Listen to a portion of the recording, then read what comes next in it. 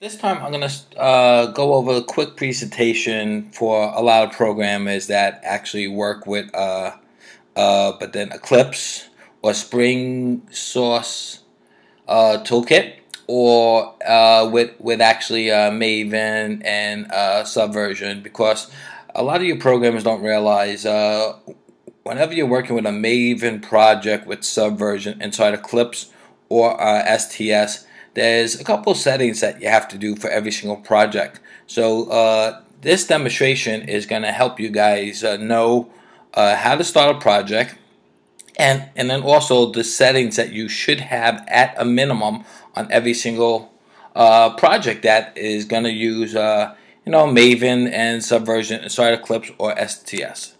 So the first thing is working with Eclipse or STS with Maven and Subversion. What am I going to go over quickly in this quick video is, let's see, how to start a project in Eclipse and STS, how to set up the project to work with Subversion, and how to add version tags inside your code. So then your code will actually have all the Subversion information. But so if you make Java docs from it, all your Subversion information will be inside of it, so you'll know it's the exact version of your code that's using.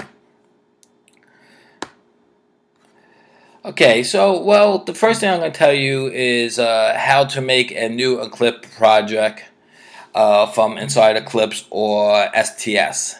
It's pretty easy. What you do is click on File, Maven, and Maven Project, and then pick the ID of the type of the project. Let's see if I could kind of pull that up at the same time. Let's go down here, and I don't have Eclipse running, STS or Eclipse running yet, so I'm going to just bring it up real quickly.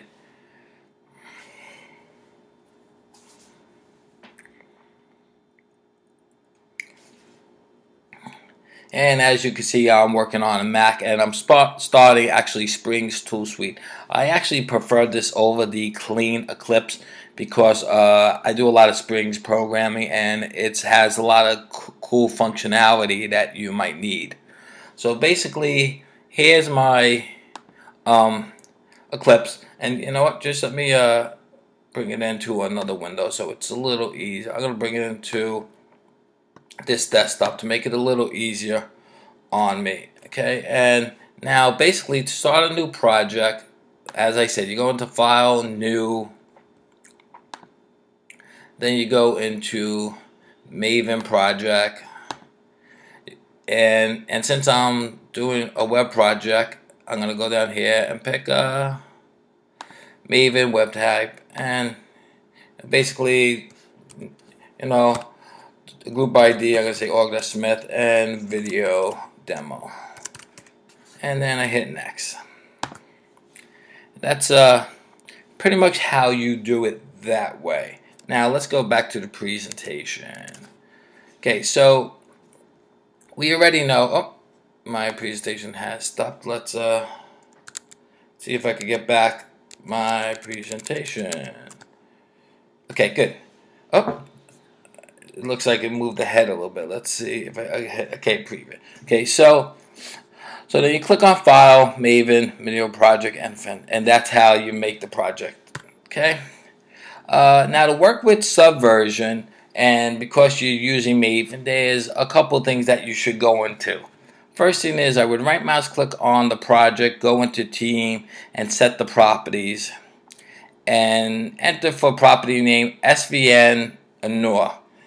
And then enter the following property values: target, class path, settings, project, WTP module. What this does, it tells Eclipse/STS not to check in those following directories or files into your Subversion, because the first thing is you really don't want to check in the target that your project made. You really just want the source code and some files, and the class path you shouldn't have, or the settings, or the .profile, or the .ptag. So basically, you right mouse click on the project, you click Team, set properties, enter SVN Anor, and then the following properties. So this will set up Subversion not to check in those projects as you're updating them. We did that slide. I hit B. Okay, next. How to add Subversion tags to your Java code. Now that we know that you are working with Subversion, it would be really cool if Subversion could tell you the last author of the project, the revision number, and the time it was last changed. Basically, you would insert the code that I'm showing you on the screen inside your Java code, and then the next time your code gets checked out, Subversion will actually give that information in those tags. It will give you the author of the last check-in, the revision number of what you checked out, and the last change that was made to the file. Very useful information. A lot of programmers do not do this. I would recommend highly to put this information into your Java code so you would actually be able to match up with the exact source in the file. But there is one more step. To get all this to work, you have to do a couple more things. You have to, once again, click on Project, Team, and Set Properties. And the property that you're going to be setting in SVN is SVN Keywords. And then you need to enter the following text into your property: last change, author ID, revision, and head URL. And then click the option that says Set Property Recursory, meaning to do this for all the files in the project. And by doing this, you will be setting up your Eclipse/STS to tell Subversion to actually use those keywords in all your files and to look for them. So basically, that's everything that you learned. And you know, I will rerun this at a quick pace one more time just so we get it. And again, let's go through it at a hyper speed this time. Okay. To set up a new Maven project in Eclipse or STS, it's easy. You right mouse click on File, Maven, and then Maven Project, and then you pick the type of project you're doing.